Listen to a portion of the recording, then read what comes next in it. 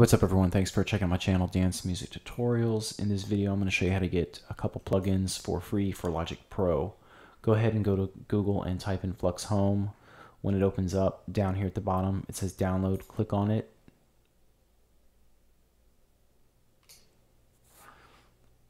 Okay, scroll down to the bottom and you'll see two plugins down here. Actually there's three, but this bottom one is a compatibility, so it's actually really two. But anyway, go ahead and click on the first one. It'll immediately start to download. As you can see here, it's downloading now. I'm going to stop it because I already did it.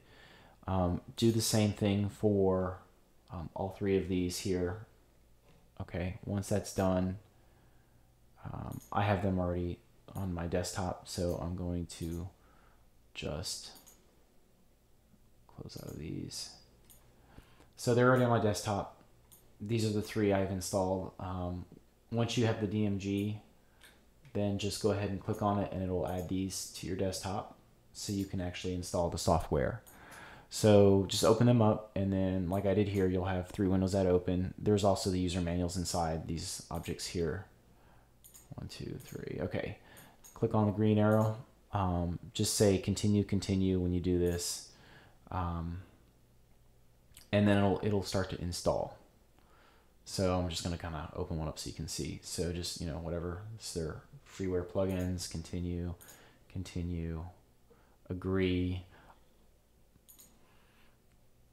continue, select your hard drive, continue, and then install. I'm not going to do it because I've already done it. So once you do that, open up Logic. When Logic opens, it'll scan for those plugins. So it'll take a few seconds longer than it normally does. Go over to Inserts, go to Audio Units, and select Flux.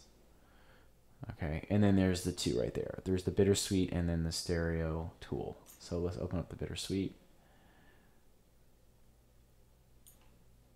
There's the Bittersweet, and let's go ahead and open up the other one so you can see what it looks like. And there's the Stereo tool. Okay, so that's them. They do work. So I hope you enjoyed the video. Please subscribe.